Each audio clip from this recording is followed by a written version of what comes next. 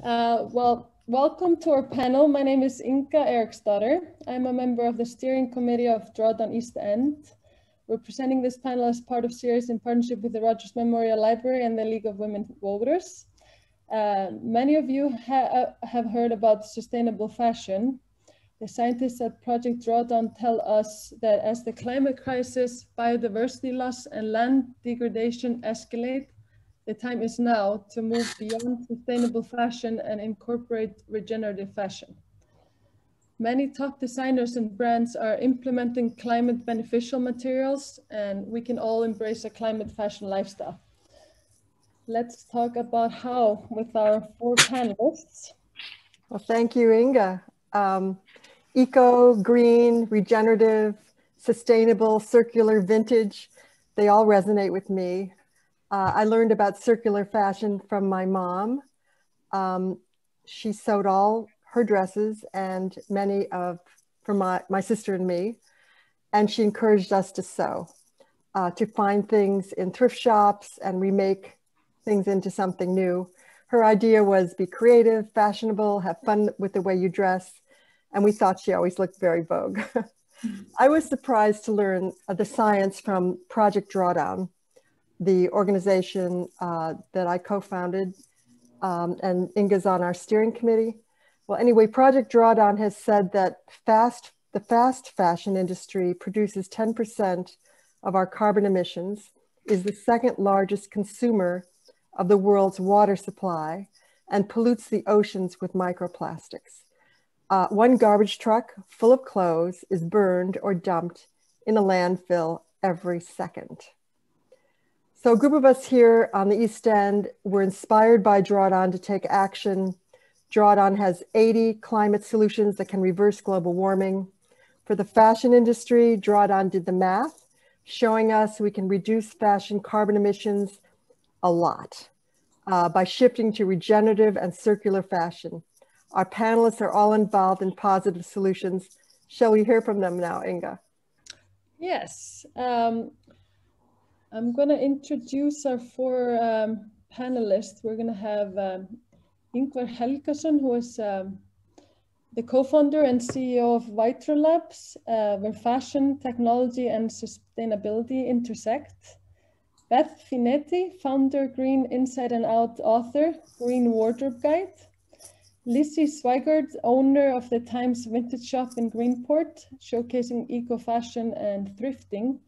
And Therese, climate optimist, ex-model, entrepreneur, sustainability coach, writer, and a stubborn believer in collective positive change.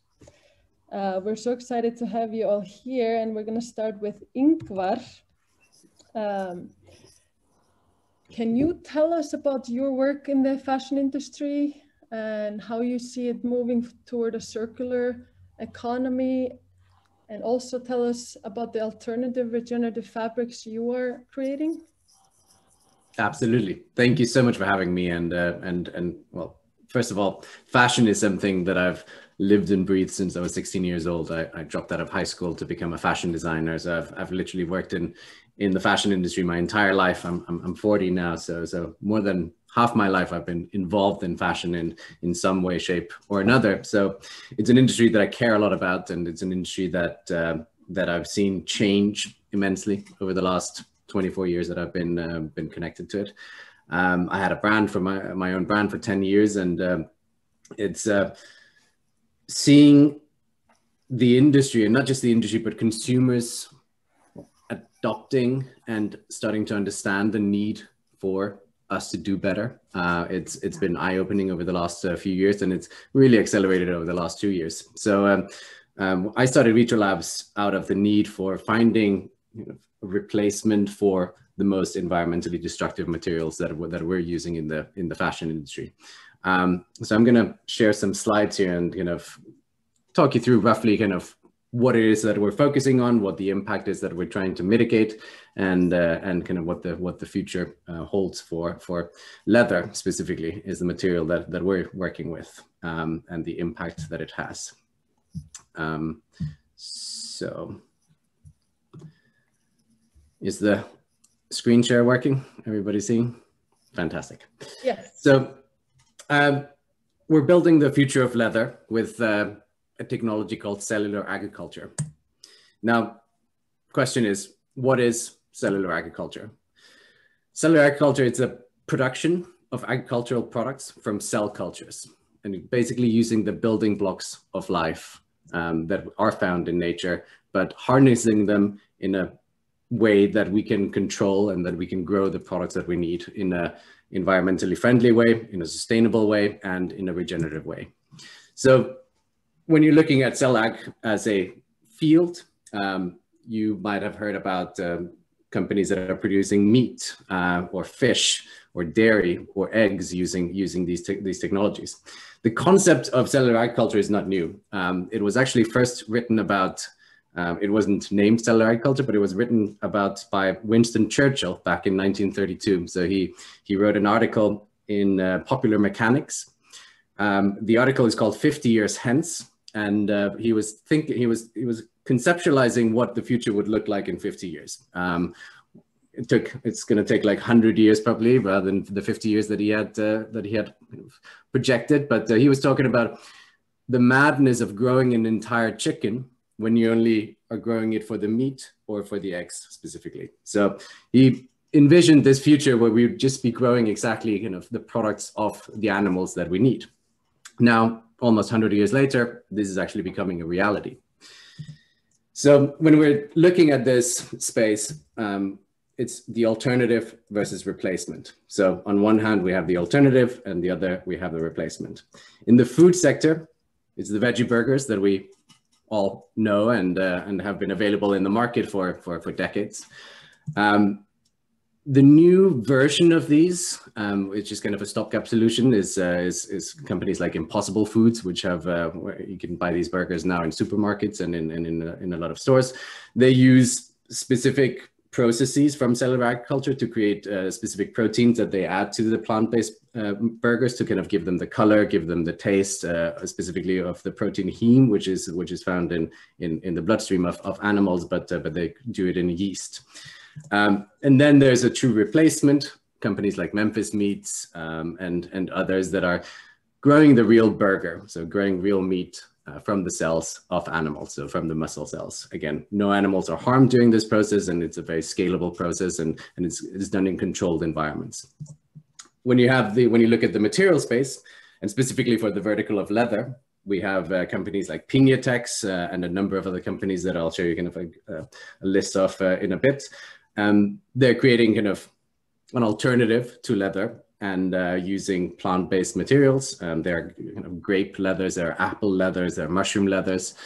So a variety of options in that space. Then there are kind of stopgap solutions. Modern Meadow company that uses, again, using yeast, they produce genetically modified yeast. They use that to produce collagen, which is a building block of leather.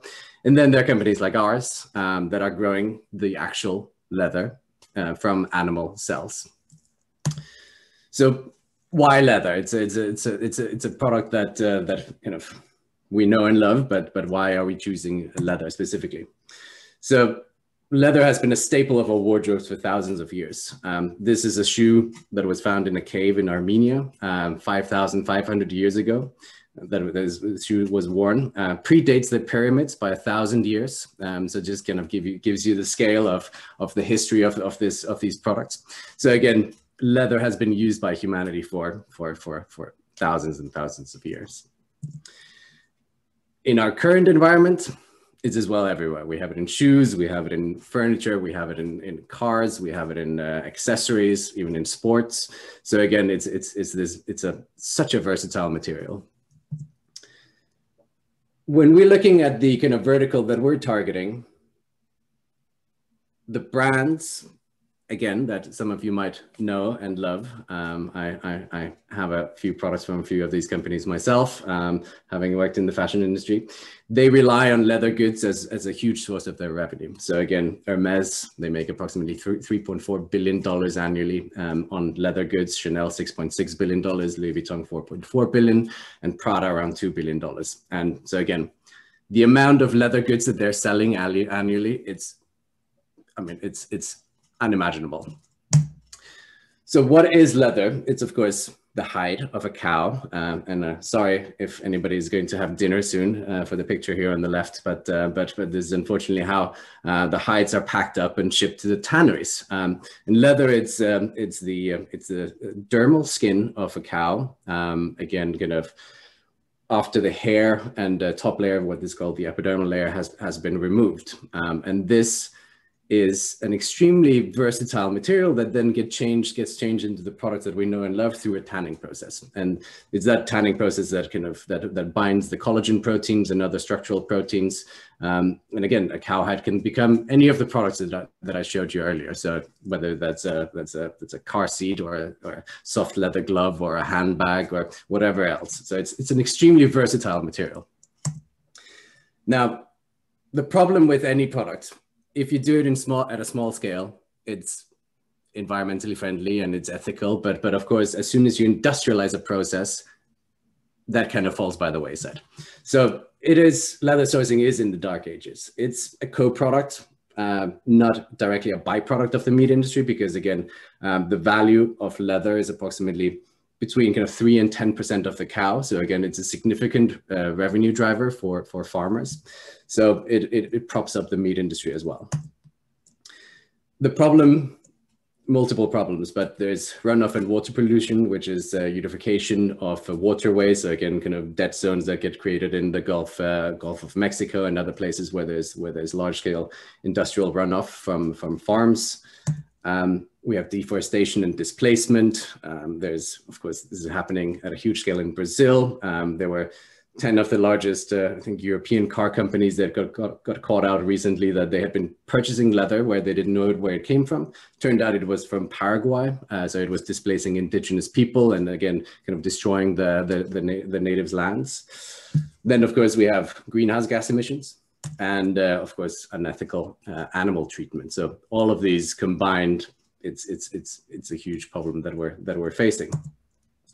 Now, after the cow is slaughtered and the hide starts traveling around the world, so it doesn't just end with the farm. The hide itself, it travels approximately 19,000 miles before it is actually made into a product that we know and love. So again, the whole supply chain in this industry is pretty broken.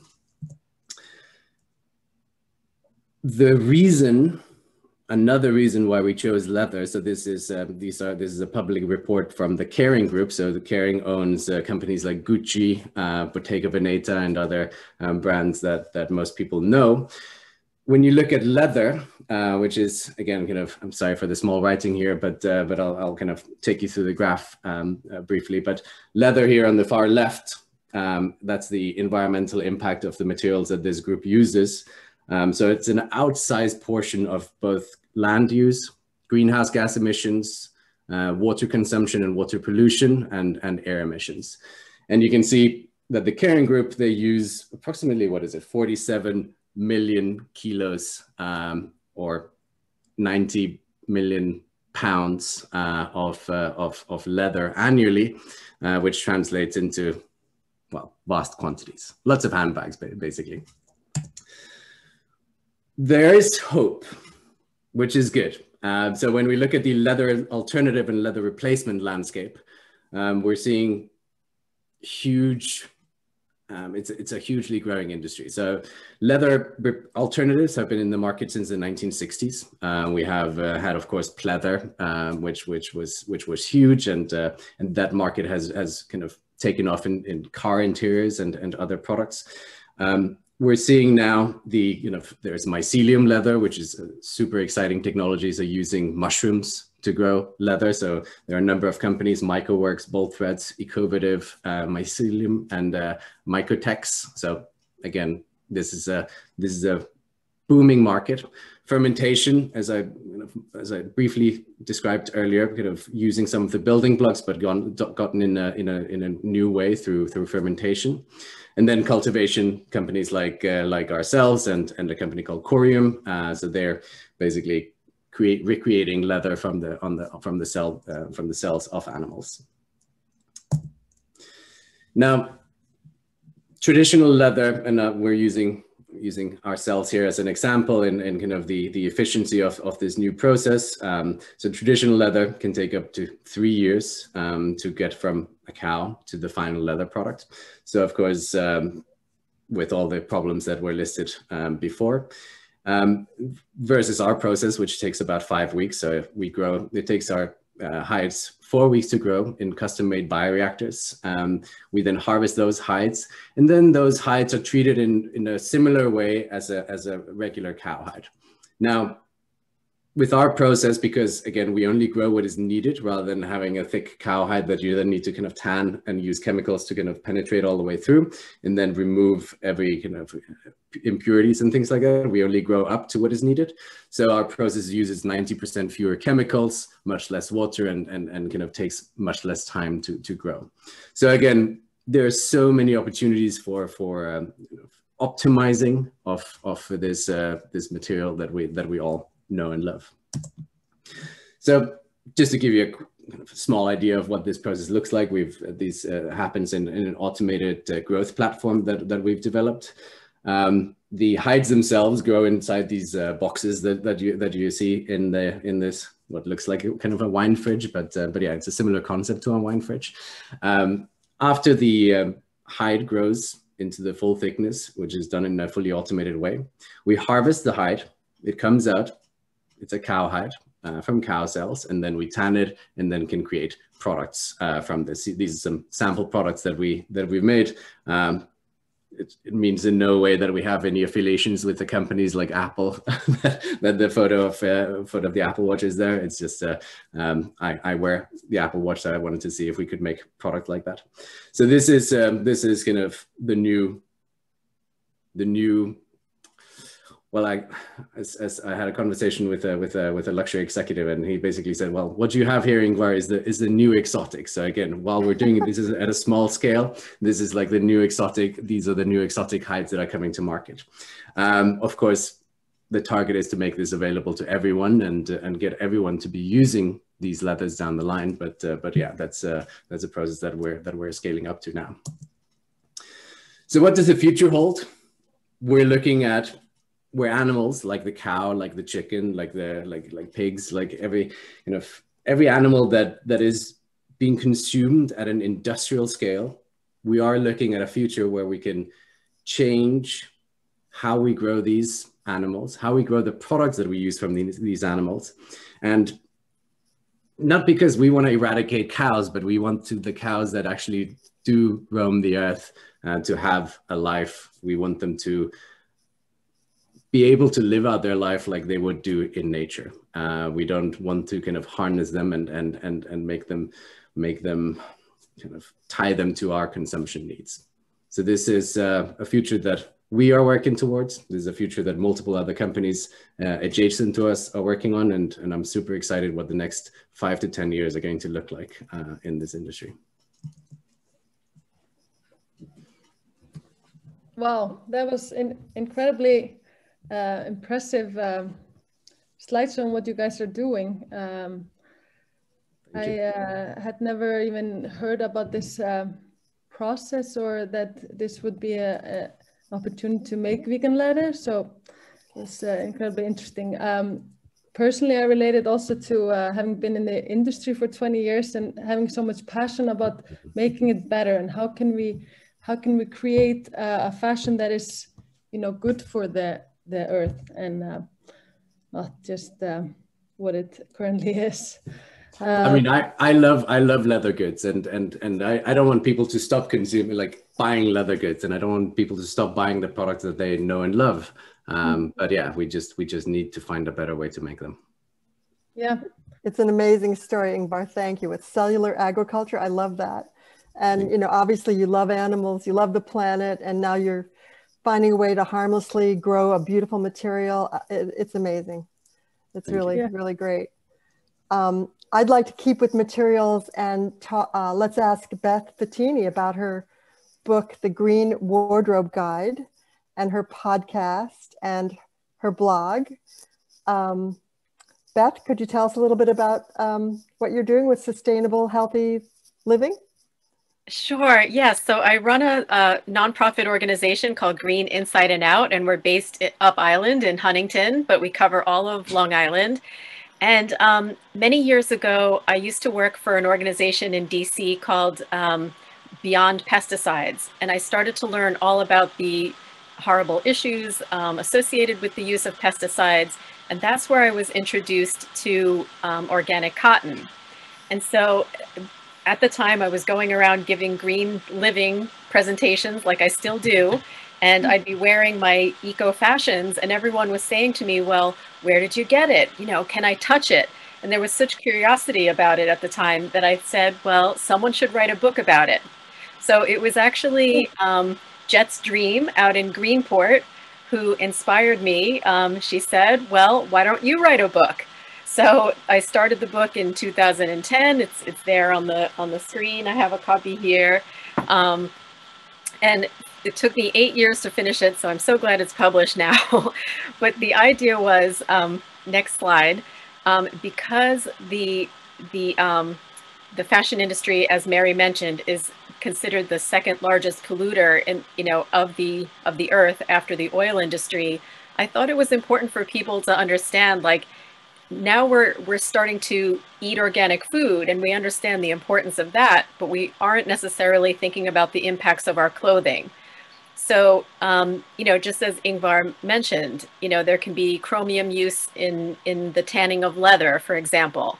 There are carcinogenic aromatic amines in some of the dyes. There can be allergens in the dyes, heavy metals. Organotins are a class of chemicals used in the making of polyester. Chlorinated benzenes and toluenes. Flame retardants are added to some fabrics. Formaldehyde is used to make clothing less wrinkle prone. And even phthalates. Phthalates are plasticizers that you find even in personal care products, but they can be in the plastic, like on the writing on your t-shirt. So all of these things, are things we don't normally think about. So I just thought it was so important for people to be aware and conscious consumers. So next slide. A lot of people don't realize that polyester is actually made of plastic. Over 80% of polyester is manufactured using antimony as a catalyst, which is a carcinogen. It's also toxic to the heart, lungs, liver, and skin. And as Mary mentioned, when we wash polyester, even though it lasts a long time, it has good durability, so that's a positive, it does tend to shed little microplastics, which are too small. They're small enough to fit through the sewage treatment plants, and they end up going out into our water bodies. So that's becoming a big problem. Next slide. So I'm vegan, so sorry, Ingvar. So my book tended to focus on plant-based fabrics. So organic cotton, as I mentioned, conventional cotton is responsible for 25% of the world's pesticide use. A lot of times it's also genetically modified. So it's really exciting from the research I did in the book to find out that organic cotton, which is grown without pesticides, is a small but growing percentage of the overall cotton market. And it's grown in many different countries, you can see there. Some of the large, even athletic clothing vendors like Nike, they've committed to using over 50% organic or recycled cotton in their products.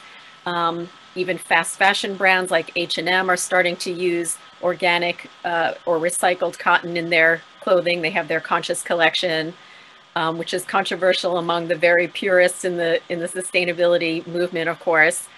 But it's very important to look as consumers to look for certain labels, such as GOTS, the Global Organic Textile Standard, because it really does set specific standards for the use of the manufacturing of the cotton, and also to look for the fair trade label, because that incorporates the issue of the conditions in the workplace where garment workers are making our clothing, which is also very important as part of sustainability. Next slide. Another fabric that I focus on in the book is hemp. And this is not the same thing as marijuana. You cannot smoke your skirt. Only a small amount of the chemical THC in the industrial hemp that's used for fabric. It's a very hardy plant. It can be harvested 3 times per year. It kind of feels like linen. And it's been grown for thousands of years. They say George Washington and Thomas Jefferson both cultivated hemp. Next slide. Another great plant-based fiber to look for, or fabric, is lyocell. And you might see the name brand Tencel because there's one particular Austrian company that makes the bulk of lyocell. And it's made out of eucalyptus trees. You know, it goes from, like you see the picture on the bottom, from the wood into pulp and then into the fiber. It's put through, you know, spinnerets to make the thread. Really pretty amazing. And it uses a lot less water than cotton. Any kind of cotton, even organic, tends to use a lot of water. Modal is another type of cellulosic fiber made specifically from beech trees. So you can look for all these types of fabrics on the label. Next slide. So I wanted to just put in sort of a summary slide of how to green up your wardrobe, you know, in very simple steps. And first I wanted to point out that adding to Mary's statistics there, it's said that 85% of clothing ends up in landfills. That's according to the EPA. So my first tip is decide if you really need it. If you don't need to buy something. Determine if what you need could be found at a thrift store, at a consignment shop, or these online reselling sources. Like Etsy is one of them. When you do need new clothing, seek natural fabrics that have the least environmental impact, like Ingvar was describing, or some of the plant-based fabrics I was talking about, and especially also to look for natural dyes. Dyes can be made from plants and minerals and things like that, and they really do can become quite vibrant. So something else to look for. Laundering clothing using eco-friendly methods, that's part of it. It's a big part of the impact of our clothing is how we launder them, because there's so many chemicals in the detergents. So to seek fragrance-free, because the fragrances can contain phthalates, which I mentioned, and the phthalates help make the smell of the soap last longer. You even see television ads bragging about this, but those are hormone disrupting chemicals. So there's plenty of bio-based soaps to use. Instead of tossing salvageable clothing, mend it. Like Mary said, her mom taught her to do that. Don't just throw it out because it's missing a button.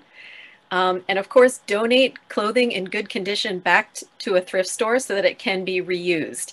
And in fact, my organization is currently working on a white paper we hope to release soon about where you can donate all your clothing on Long Island and why it's important. So we'll have a list up on our website soon, hopefully.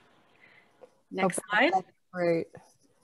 we put a lot of your information in the chat box so people can, you know, find your website and about your book. And I love your tips. I'll add another one, which is if you don't use your dryer, your clothes last longer. Hang them up. Yeah, exactly. Natural sun and wind. Absolutely. Thank you, Beth. Sure. Let's move on to thrift shopping. Can we? And, I think you still have a little bit left, or was that the first slide? Yes, no, just I'll wrap up really quickly. Please do. Just, you know, where the industry needs to go from here. We just need to pay more attention to environmental impacts. As you mentioned earlier, we need to look towards circular or cradle to cradle manufacturing, like Patagonia actually will take back its clothing and recycle it into new clothing. There definitely needs to be more transparency in labels so that consumers can make good decisions. And of course, looking for those standards like I mentioned before. And I think that's all. I was just going to mention that we're also part of the Just Green Partnership in New York State. And I'm also on the advisory board of a wonderful organization called Fashion Forward, which is trying to address the issue of toxins in the fashion industry. And we're working on legislation in New York State, hopefully to try to ban the use of PFAS, which is the fire retardants, the perfluoroalkyl substances in textiles. So we'll see. We're just at the beginning of that process. Oh, wow. Incredible. So I feel thank like you for maybe having I've seen something about it maybe from Aunt Therese, who posts a lot about one of our panelists, what's happening in the industry, but that's really exciting. Yes. And really helpful tips. We're part of the New York City Fair Trade Coalition, and they're also doing quite a bit. And it's very exciting to see a lot of young people in the fashion industry very interested in this. So I have a lot of hope for the future. Amazing. I wanted to add, just because it's on my mind, I'm in Iceland, and we have this a fairly new thing here. It's been very popular in Denmark for years, but it's a place where you can have a little rack and sell your clothes, but someone organizes the whole store and you have maybe 100 different racks. And it's become the most popular place, I feel, to buy, especially for kids, because they grow out of their clothes so quickly. So for parents to sell clothes that are in good shape or buy for the kids. So it's become so much more regenerative here than it used to. So it's nice to see. I love hearing that. Yeah. Let's move on to thrift shopping, and Elizabeth Sweigart, whose dream it was to open her own thrift shop, which she did, Times Vintage Shop in Greenport. Hello, I'm Elizabeth, or Lizzy, as some people call me. 7 years ago, my dad, Michael, and I opened a vintage shop together here in Greenport. And my love of vintage, it started out purely just because I love the style of the 60s and 70s, and I was aesthetically drawn to the unique clothes of the past. And I always thought that I would have a shop, and I'm so fortunate that we've had the shop now for 7 years. And each year that we have this business, I'm realizing the importance of shopping secondhand, and it's something I'm really passionate about. I see people bring clothing in to us all the time. We're always getting new stuff. It's an amazing, it's just an amazing opportunity to be able to see things getting recycled. My mom she's also sort of part of our team, even though she lives in Texas. She's repurposing a lot of items and using materials that a lot of people would think, you know, ready for the trash, but she'll make these beautiful handbags, and it's pretty amazing because they're really popular, especially with the younger generations, which I think are even more conscious than most of, you know, my peers and adults that I know. So that's really cool to see young people getting really into thrifting and vintage. And yeah, I don't know. No, that's great, Lizzy. Before, so I don't really know what I'm doing, but no, I love hearing what you're saying. And I know we have this video that I thought would interest people. It's the Winning Story Fest submission by a college student. It's 2 minutes, but it's her story of thrifting for the soul. Her name is Kenna Kelly. So we'll just show that, and then I'll ask you another question.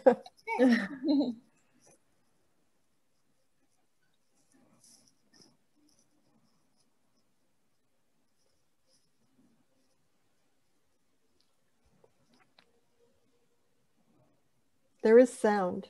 Thrifting has become a part of my routine and culture. As a college student working almost full-time, thrifting is a way for me to express myself through clothing on a budget. Through college and now taking my first environment-related class, I have learned to appreciate thrifting in a new, earth-conscious way.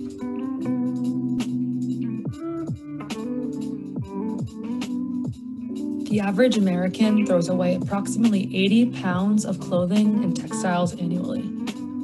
Only 15% of clothing is recycled or donated, leaving the rest to end up in the trash, occupying nearly 5% of total landfill space.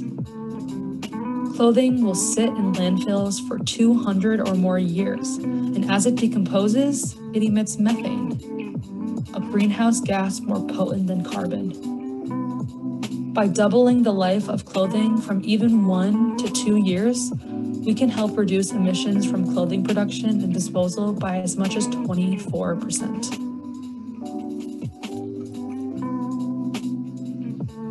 On a personal note, when I thrift, I feel good.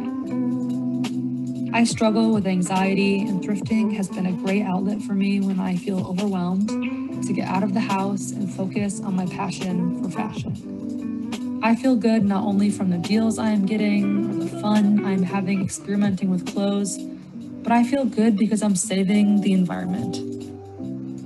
Now, I asked some of my best friends to model their favorite thrifted outfits for me, and this was the result.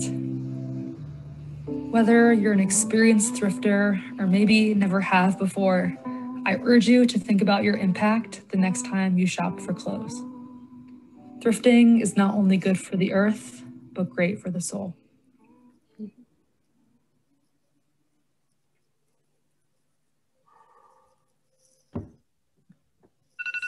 Nice. And you have, Lizzy, you have also an Etsy site where you sell vintage now. Actually, you have closed because of the pandemic for most of the last year, or? so this year, so we closed for 3 months during the lockdown, and when retail was able to reopen, I guess was it June? I don't even remember, but yeah, I think we so. reopened, and luckily our shop is a pretty large space, so it hasn't been too much of an issue with shoppers wearing their masks. Everyone's been really great about kind of following the guidelines, but I no longer sell on Etsy. I actually, this year, actually in the past couple of months, I just started selling through Urban Outfitters Marketplace. Okay. And, they're a company that I shopped at when I was, younger, and even high school through college. I loved that brand, but I never really knew anything about Urban Outfitters, and they started in the 70s, and they I don't know how they make their clothes, but I know that they've created this marketplace where people like me, or even just other people that love vintage, can sell their recycled stuff on the giant platform. And it's been a really good supplement to the shop during the winter, and I'm very grateful, and it's also part of the movement of just getting more people into secondhand, which I think is awesome. That would be great if you have a link to share. Sorry? We're not on Etsy anymore. No. Okay, I thought I'd heard that from Mary, but it would be great if you have a link to share, because I would love to see it, and I know everyone would love to check it out. I should have more stuff online, but I am old school at heart, and honestly, I don't have a ton on there. I believe in like feeling and touching and trying on clothes when possible. During a pandemic, it's hard, but yeah. But that's really great. I really love your shop, and yeah, I can't wait to visit next time I'm over. Thank you. I've heard that the vintage in Iceland is very good as well. I have some friends there, so. Oh yeah, it is. It's very popular here as well. Well, I'm gonna move over to our fourth panelist, who calls herself a climate activist, and Therese. You might know her from her modeling, or she's also a sustainability coach and a stubborn believer in collective positive change. And Therese, can you tell us about what you're doing to move our world toward collective positive change? Hi, thank you for having me. So happy to be here. First of all, lovely presentations by everyone. I'm currently wearing one of my favorite thrifted items. I actually thrifted this myself years ago. I gave it away to a friend, And I was like, can I have my sweater back? Because I miss it. So it's been like really circulating, and it's one of my favorite objects. Yeah, do you want me to start my presentation right away, Inge? That would be great. I'm just gonna add, if there are questions from our participants, please write them in the chat, and then we'll get to them after the fourth presentation, and then we can ask everyone. But yeah, you can just go right ahead.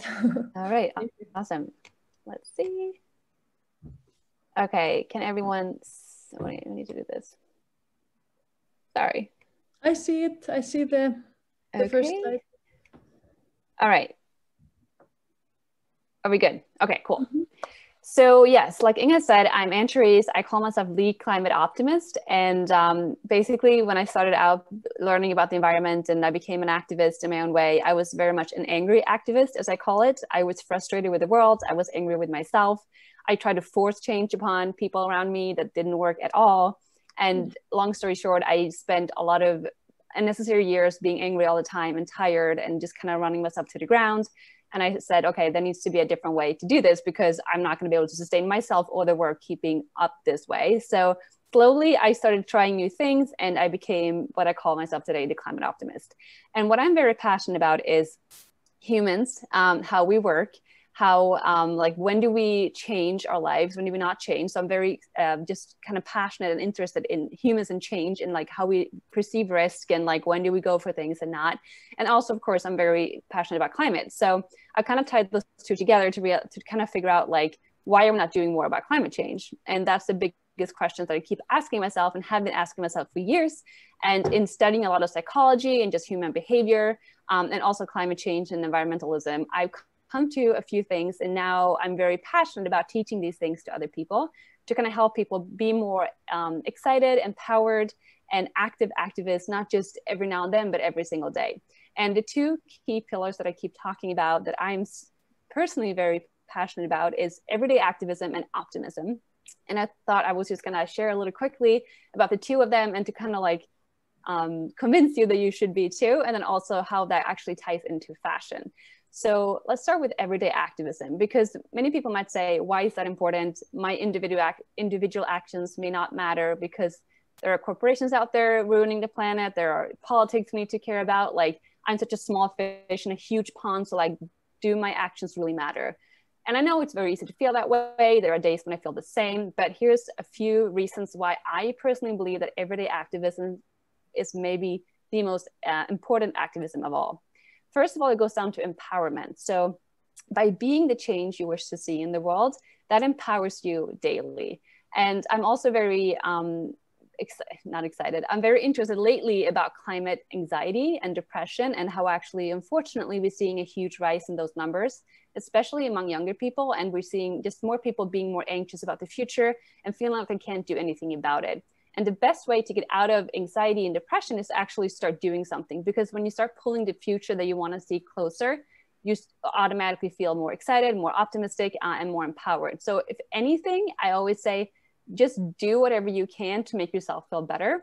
And I think that's really important, because we cannot continue showing up for all this work unless we feel like, you know, I can actually do this and I really want to continue doing this. So if not for everyone else, do it for yourself. Secondly, obviously, when you do things, you're planting seeds, right? Like if you are that weirdo maybe who shows up with your own bag or your own water bottle, or just kind of like, hey, can I have my coffee in this cup?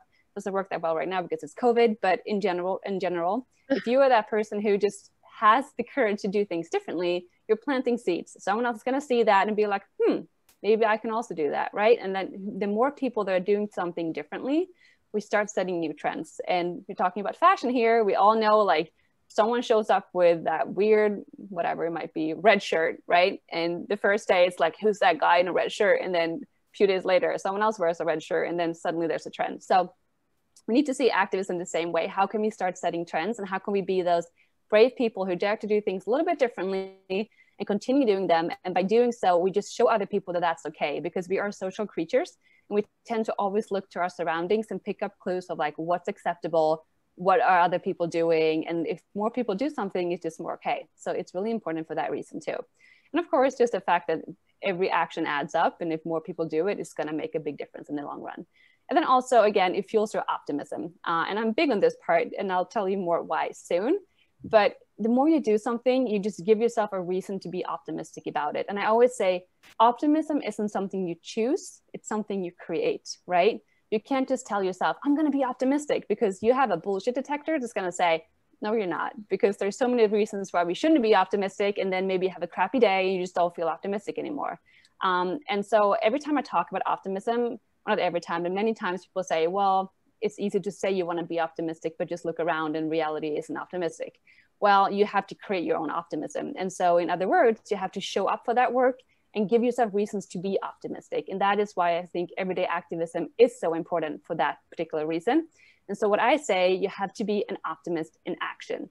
You can't just be an optimist, because you can't just sit back and be like, oh, I just think everything's going to be great, because that's not how it works. Well, if you want to be an optimist, then show the world that you're an optimist and do the work yourself. And by doing that, you feel more empowered. You feel like there's reasons for hope, because by just being the change, you see that there's actual proof that we can do things differently. And that in itself is going to fuel your optimism. So why is optimism important? And no, that's a great question as well. Well, few reasons. I will just mention three. The first one is that fear and anger, which I think is a common way to think about activism. When you start to learn about the world and everything that's wrong about the world, it's easy to feel angry, like I did. Maybe you're afraid, like, do we have a future? What's going to happen? And although those emotions are very good for triggering urgent action, like when you get angry at someone, you're like, I'm going to do something about this. And maybe you write a sign, you take to the streets and you start marching, and you're just like, okay, we need to change the world. And you're so angry. And why does no one care? And why do corporations keep, polluting the earth? It's great. But if you never transition from fear and anger into something different, you're going to run yourself dry. First of all, I've tried it many times, doesn't work.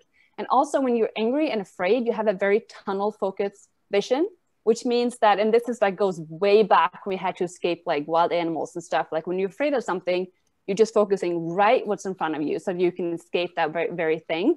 But when you have a tunnel vision, it's very hard to like think outside the box to see something different. When it comes to figuring out climate change and building a different world, we have to be creative. We have to like be able to like think outside the box and come up with something completely different. So if we're just going to stay in the fear and anger, which I know that as an activist, you might feel like, well, if I'm not angry, I'm not serious about my work. Well, then you're going to stay very tunnel focused, and it's not going to work on the sustainable long-term kind of change we need to see happen. That's reason number one. Also, doom and gloom and shame, which we also very often talk about climate change in those terms, like, it's going to be a disastrous future if we don't act now, like soon enough, this is going to happen. And you're trying to shame people like you're doing it wrong. And don't you know that by the way you're buying this plastic item, you're polluting the earth? And like, we're trying to shame people. We're trying to force upon this doom and gloom message for people to get to action. But what really happens is that you go into like this cognitive dissonance where like you start to realize things that are wrong.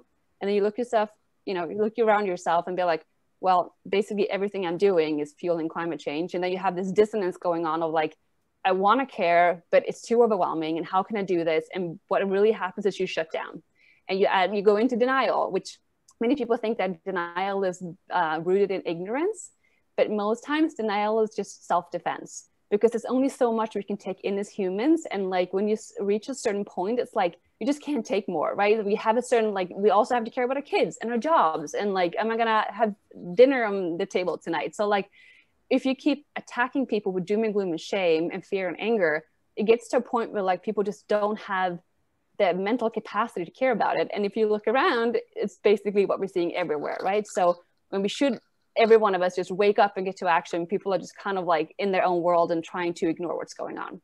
So on the other end, optimism opens up their brain to creativity and we can see solutions. So the more optimism you're able to create, not choosing, but create, you just open up your brain to like see things differently. Like, oh, maybe there is a different way that we can do things that is not worse than we're doing it now, just different and maybe even better. And so just by telling yourself that it's okay to be optimistic about the future, because if we're not, how are we ever going to get there, right? Like we have to think about the future we want to see and start pulling that future closer. So that is why I think optimism is absolutely important. I also understand it's very hard to be optimistic all the time, but you can create your own optimism. And that means showing up for the change you wish to see in the world. Maybe not every single day, because it's okay to have a down day, but as often as you can. And how does this tie into fashion? Well, if you think about fashion, first of all, it is everyday activism, right? Like you get dressed every single day. even if you think you're a fashionista or someone who cares about fashion or not, you're putting something on your body. And so you do care about fashion because you're not going to walk around naked. So now we've learned a lot about fashion today. We know that it's polluting the planet by a lot, which is not great, but there are better brands out there. You can start thrifting. You can just clothing swap with friends. You can just wear what you already have. And so by just being more conscious of the clothes you're putting on every single day, you are actually doing a form of activism. And I think it's really important to come back to remembering how important that activism is. Secondly, it is empowering, right? Because first of all, it's empowering to yourself. You can be like, every time you look down and see your shirt, or like you feel yourself like, okay, I'm wearing a brand that I really believe in. Like, I feel proud of wearing this. I feel good about myself. And I know that I'm choosing to sacrifice cheaper clothing or maybe buying new stuff every other week or so to wearing what you already have, because that's totally fine too. And by doing that, you're setting trends. You're telling other people it's okay to wear the same thing to the party 3 times in a row. That's kind of cool these days. And then also fashion, and it always has been a very good way to empower others, right? You can wear something on your t-shirt that says something empowering. You can share messaging that way. You can create your own t-shirts, but fashion is and always has been a form of art form. So it's by choosing how we wear our clothes and the message we put forth in the world, that's how we also empower other people. And lastly, to be conscious of your fashion is to be an optimist in action, because that is, I think, one of the easiest way, besides maybe eating and choosing where you put on your plate, it's something you do every single day. And it just enables you to be an optimist in action. And you can just see yourself in the mirror and be like, wow, this is cool. It's fun to care. And I'm making a change literally every single day just by getting dressed. So yeah, those are my few takes on everyday activism, on optimism, on fashion. I would say, as a last just thought, wear your values and lay a vote for a different kind of world. I love the first phrase, wear your values, that I stole from Remake, which is an incredible fashion organization that works for sustainability and ethical practices in the industry. But yeah, I know it's easy to hate on fashion, and we definitely have to change the industry. But I think that if we think about it the right way, it can be very empowering both to ourselves and to others. Thank you for having me. Again, I'm the Climate Optimist. You find me on theclimateoptimist.com if you want to reach out and maybe have some more coaching. I teach a lot on this, which you might be able to see. I'm very passionate about this topic. So I'll stop talking now and stop sharing my screen. This was so great, man. Thank you so much. It's been so inspiring for me, and I've been in the industry for so long, 20 years, and I felt the guilt, when I started to find out about how bad fashion was, then I didn't want to model anymore. I was, I stopped buying clothes for, a few years, and then I just started buying vintage, and, it's been inspiring to see you're such a good communicator through your Instagram and your website and everything on all the good things that are happening in fashion, because there's so much good going on and there are great things. So it's been wonderful to see that. And you started your own agency that has, models for change. And I just think that's very, very inspiring. I see that we have quite a few questions. Should we go straight to that, because we're close to an hour now? Mary? Sure, I think that'd be great. Okay. Joanna, do you want to read a question out and see that'd be great if you could do that. Let's see. While we're waiting, I was wondering, I'd love to do like a little lightning round and ask everybody if there were one thing that you could recommend that we each do to be optimistic, everyday activists and climate optimists. What would that be? Or regenerative? Anna, Therese, would you start? Sorry, you said the question is something to do every single day? Just one thing that you would recommend we all do. I always say compost your food. It's the first thing that comes to mind. It's just because it brings you back to the circle of life too. So you get to like be part of life again and to see your life kind of re-nurture itself.